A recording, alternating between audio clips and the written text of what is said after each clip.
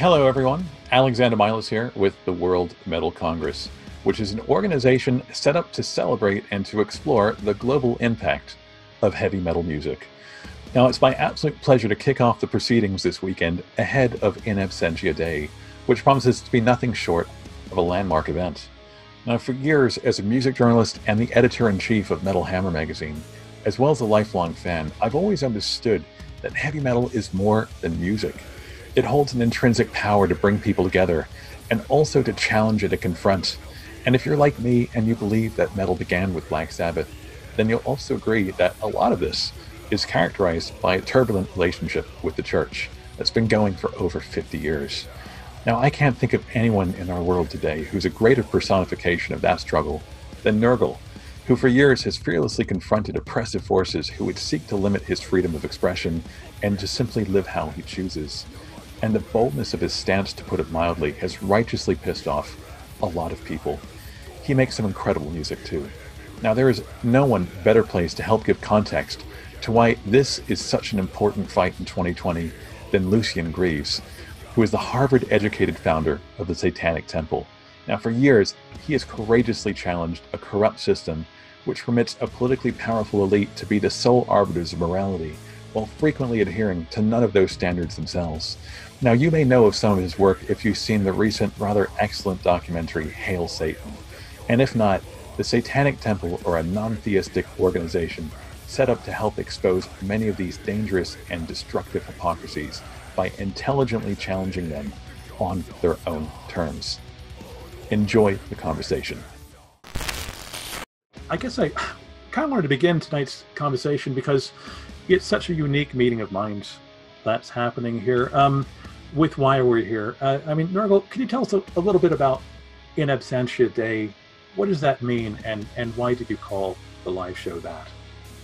In Absentia Dei? Yes. Yeah, I mean, in the first place, it's a quote from like one of the recent songs called Ecclesia Diabolica Catholica. And it's a strong Latin statement that in English means in the absence of God.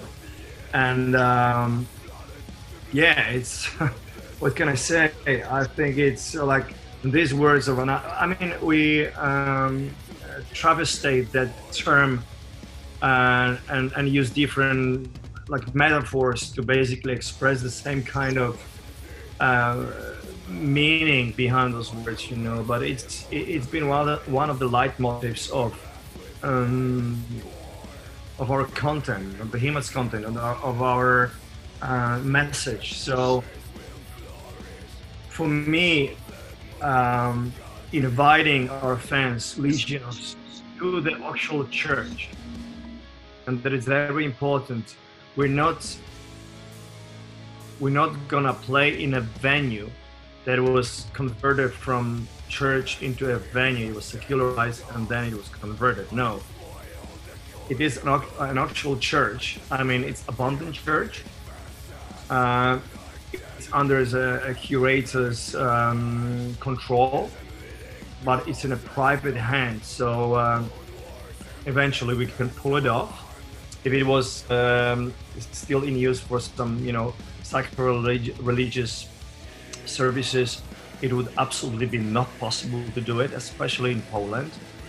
But lately I've heard the news that Cradlefield are playing in some St. Mary church or something like that, and then I investigated a little bit, and then I found out, hey, it's not a church, it's a venue. We played in ex-church venues before, you know. This is the first time we're actually accommodating the band's production into actual church. So doing that and calling the whole event in the absence of God, in Absentia Dei, it couldn't sound more perfect and more fitting, you know what I mean, considering the circumstances. So obviously it sounds very sacrilegious already. It sounds very behemoth. It just feels right, and I love it. Indeed. Well, I mean, suffice it to say, it's going to probably piss off a lot of people, in all sorts of ways. And, you have a long history of that. Honestly, there's a lot of stuff happening, a lot of information floating around, and I'm just seeing headlines I honestly don't really dig any deeper than that, because I simply have no time, and I don't really want to, in uh, just pollute my brain with some like random information. Anyways, the article was like, the headline was, "Will Behemoth be arrested for playing in a church in Poland?" And there was a question mark.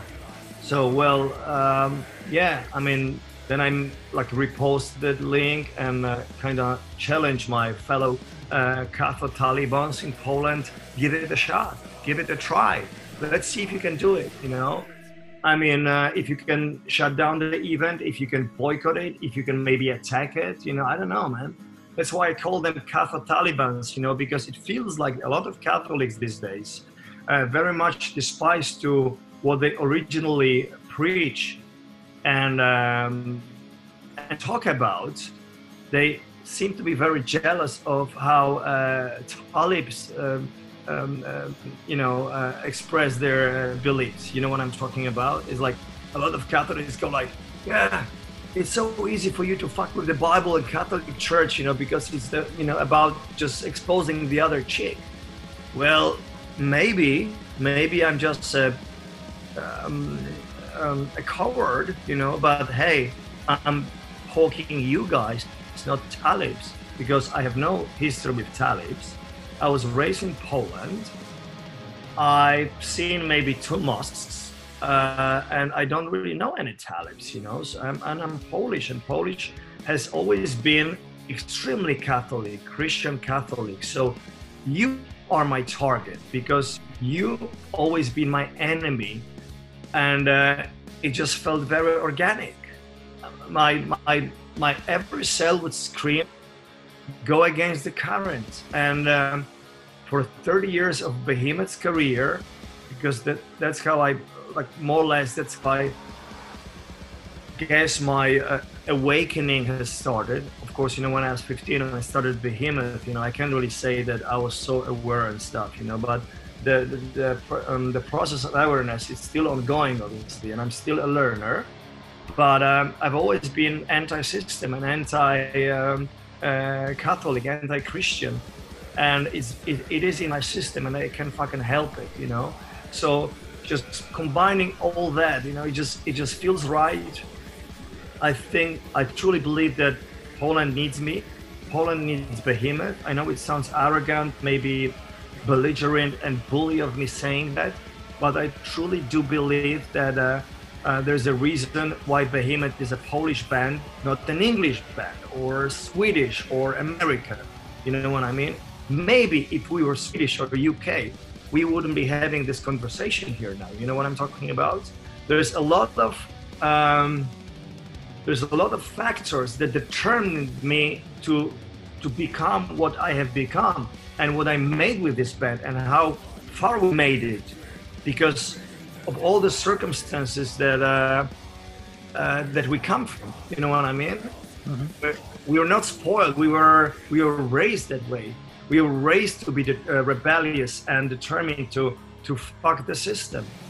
So Lucien, is that a sentiment that you resonate with? I mean, as a central figure in the Satanic Temple, there's a certain fearlessness in your story, and defiance, and I wonder if, hearing that's something that you can relate with. I mean, you've not met before, but do you see a parallel, between the work that Nergal is doing and a lot of your own resistance of so many of these, fundamentally oppressive ideas? Yeah, I think it was interesting to hear this discussion of where it comes from, though, from that kind of indoctrination that we suffer ourselves. A friend of mine, the American director John Waters, once said that he thanks God that he was raised Catholic because now sex will always be dirty. And I kind of think of that when people always ask, why aren't we taking aim at the Islamists? Why do we seem to be focusing on the Christian culture? And for one thing, in the United States, it's the Christian theocratic movement that's really trying to take over the government and impose their will upon everybody else. So people may make a measure of what they think globally is the worst problems with superstitious-based religion and theocracies, but we're American-based, and the form that our blasphemy will take, that means something to us personally, is going to be directed at that which we were steeped in through our childhoods and in our own culture. So I don't think it's cowardly at all that we kind of contextualize our resistance in that way. It's just it's kind of the organic growth that that comes from being steeped in Judeo-Christian culture. So why is this important? Why is this fight so important now in 2020? You know, because it feels like this goes beyond theatrics. This goes beyond, you know, music. I mean, we're talking about you know, the infiltration in politics and everything else of, you know, what can be perceived as extremely scary cult-like behavior. You know, this goes well beyond what heavy metal was originally, you know, perceived as, which is almost like, you know, it accidentally stumbled into this sort of controversy with the church because Black Sabbath was called Black Sabbath. They love horror films and so on.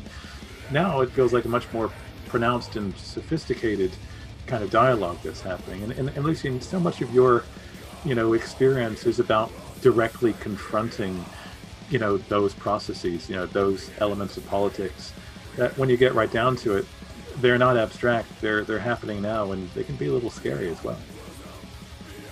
Yeah, no, it's horrific. And one of the most disappointing parts of doing what we're doing is, I think, we're very clear that we are looking to uphold religious freedom, real religious freedom for everybody. And if you don't allow Satanists to have their point of view and able to openly express it on an equal level to any other religion, including Catholics or any other Christian sect, you don't have that religious freedom. You don't have the kind of pluralism that the United States is supposed to be based upon. And more we see a really intense political movement trying to advance exclusive religious privilege to Christians in the United States. And it's not a movement confined to the United States. You now see a Christian theocrat running Hungary. You see a Christian theocrat running Brazil. And they're all interconnected with Trump's inner circle of theocrats who are really trying to establish this worldwide Christian state of Christendom again. And that's the return to the Dark Ages. And so people look at what we're doing and they think a lot of times that these are hilarious pranks, that they put up a Ten Commandments monument. Now we're asking to put up a Satanic monument.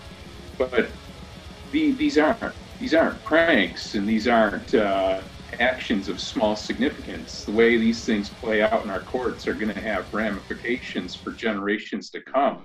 And it's going to speak directly to how free we are as a culture overall. In the way that countries treat bands like Behemoth, those are not small issues either. If they're getting arrested for playing shows, and if the courts uphold that, that's a terrible precedent, and we can't allow that kind of thing to happen.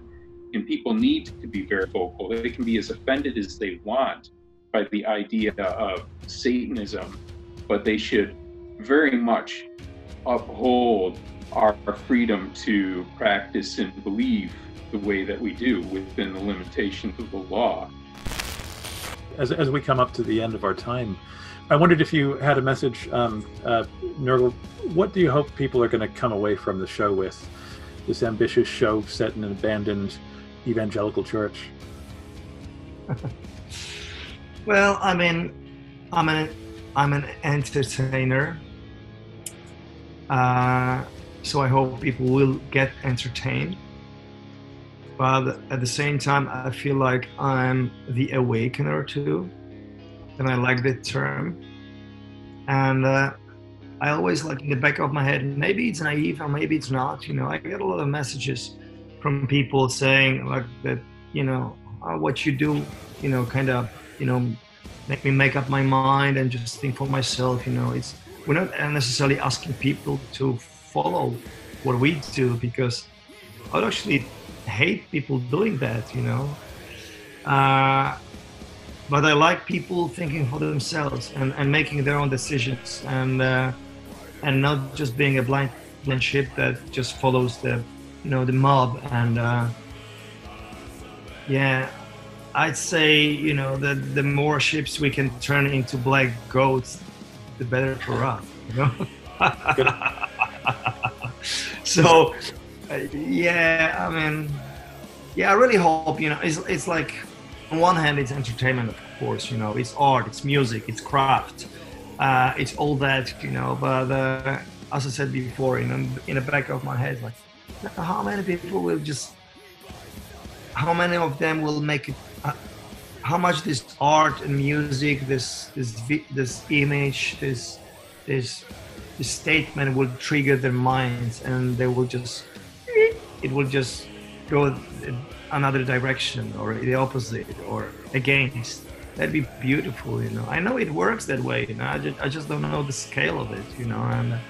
But then again, I remember what you said earlier, that I feel very fearless about what I do, and I feel very vital about what I do, because like deep in heart, I know it's a very important missionary social work.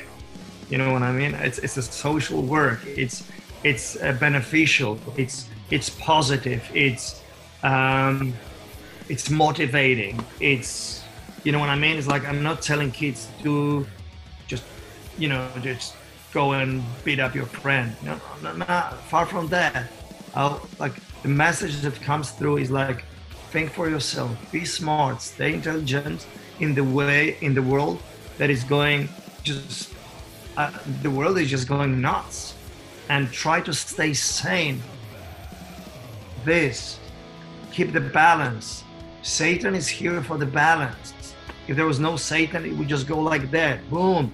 So we need it for the balance it out, level it up, and try to to stay sane, stay smart, stay healthy, stay free in the world full of slavery. I know I don't know, I'm probably lacking a lot of vocabulary, and a lot of that, what I'm saying may sound very, I don't know, naive or something, but that is actually truly what I feel like, and what I'm trying to maintain here. Lucien, is that something that you respond to? I mean, a final word on behalf of the Satanic Temple? I just want to say that I agree that it's important work. It's important work Behemoth is doing. And hail Satan. That's Satan. Indeed. All right, gents. Well, an absolute pleasure to sit down with you and share some ideas, albeit virtually. Thank you so much for your time, and I hope it's just the beginning of a long conversation. It's been great to have you on. Thank you so much. Absolutely. Thank you, guys. Appreciate it. It's fun. Thank you so much. What powerful and stimulating conversation. On behalf of everyone at the World Metal Congress, we hope that you've enjoyed what we do. Find us at worldmetalcongress.org and enjoy In Absentia Dei this weekend.